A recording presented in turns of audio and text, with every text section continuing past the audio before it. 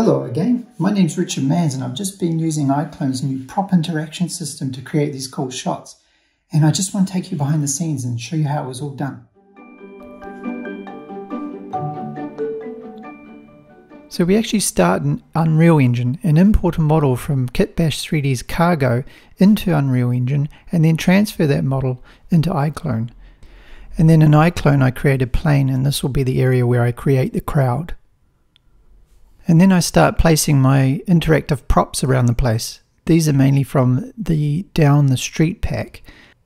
And you'll see shortly how all these help bring the scene to life. And the characters in this animation are viewed from a distance, so I don't have to stress too much about exact alignments. But it's a good idea to get things roughly right. So like this, for example, I can get in there and I can edit the look at target to better suit the scene. Cool, now let's hide the building so we can better see what's happening, and we're going to scatter the crowd now, generate the crowd. So I add my actors and my motion director files, and then we go pick object and pick the plane we created earlier, and then we deploy the actors. And then I create a box to block the area where I don't want the characters to go, and I designate it as impassable, and then generate my nav mesh. Now I want to make sure my characters keep moving and aren't idle, and I play around with the agent radius, which is how much the characters will avoid each other, and start simulating. And you'll see that some characters are starting to interact automatically with the props. Now how this works is there's an adjustable radius around each prop, and as the character walks into that area, he has a chance of interacting with that prop. And I can also control each character manually by switching to player control, and then I just click on the prop and a radial menu will come up, and this one just has sit down. And I also use the Xbox controller to move the character around. And I just repeat the process for each character. So this prop's a bi-directional prop. You have to push the door from this side or pull it from the other. And you can see how this slowly starts to build up the crowd. I prefer this over simulating it because I can get in the head of each character and make sure they don't do anything that looks a bit unnatural. Some props come with quite a few options in their radial menu.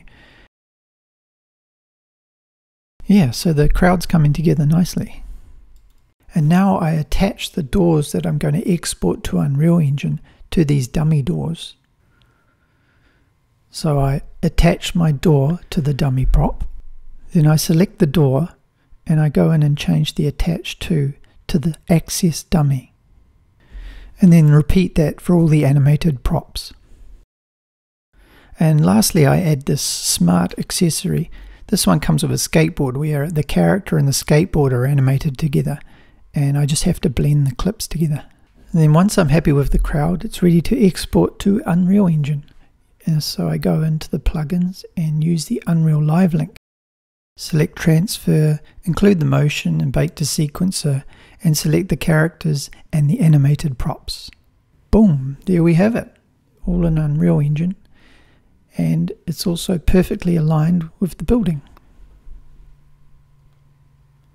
Now I import the 2-bedroom apartment from the Kitbash3D's Cargo into Unreal Engine.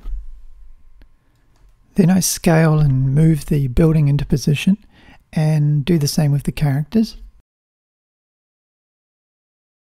And there we have it, our miniature crowd interacting with the scene in Unreal Engine.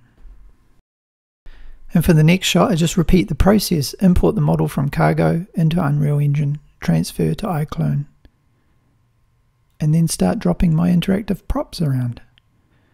Here we have an interesting one, a pushcart and an interactive table. And then in Motion Director, just individually controlling each character and clicking on the props and walking them around. Then transfer to Unreal Engine using the Live Link plugin.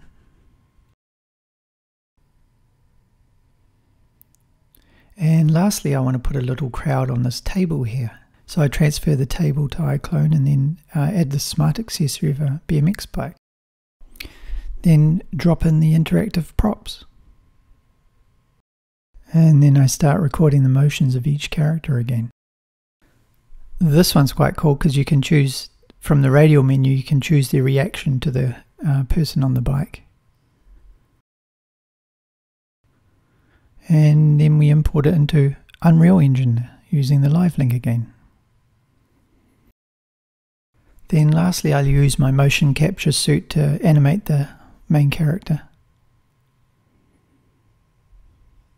And there you have it. Thanks for watching, and I hope you saw how the interactive props made the process quite fun. We'll see you next time.